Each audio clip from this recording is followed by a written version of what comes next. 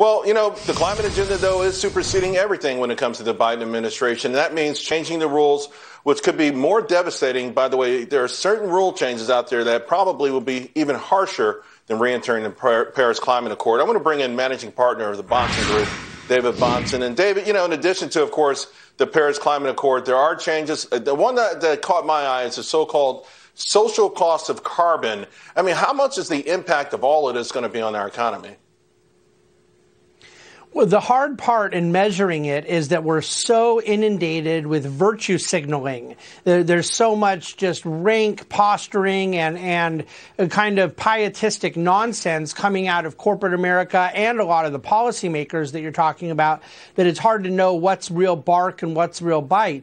And I found myself several times over the last couple of months saying, I kind of hope the outcome we get here is more Obama-like. And as you know, I was a frequent critic of President Obama, but at least there was a lot more bark than there was bite in what he was doing on this issue. He said the right things for the left. He postured a certain way. But at the end of the day, there really was mostly behind the scenes still an allowance of our own energy industry being able to go forward.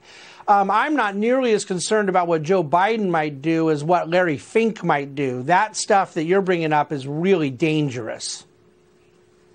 And speaking of which, it feels like the war has centered on two names, and it's hard to believe, but ExxonMobil and Chevron, but particularly ExxonMobil, front and center.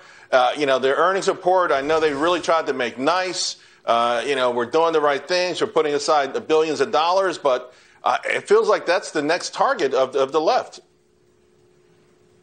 Well, but see, I really believe, and we've talked about this on your show before, Exxon is a huge contributor to the carbon tax movement.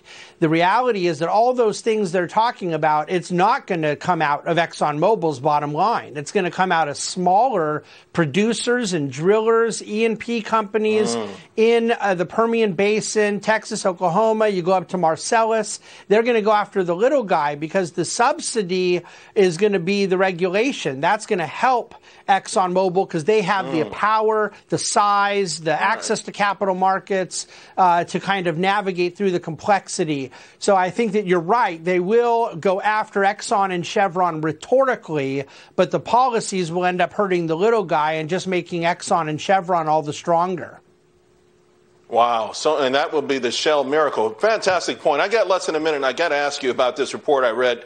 It kind of blew me away. It's from Bloomberg. They said that America now slipped out of the top 10 most innovative countries in the world. We're no longer number one. We're number 11. What the heck happened? Well, it's so hard to know how they're actually measuring all this stuff. At the end of the day, do I really believe there are 10 countries more innovative than America in our talent base? I don't, but I do think there's a lot of people that would like that to be true. I think there's a lot of people that don't prize entrepreneurship, innovation, growth, prosperity, all the things you and I believe in so fervently, Charles. So at the end of the day, the American DNA is one of innovation and growth. The problem is there's a whole movement working against it. We have to resist that. Dave, I got to admit, I got the chills when you gave that answer just now. It is so perfect and so spot on. Thanks so much, my friend. That was great. Thank you. Thank you.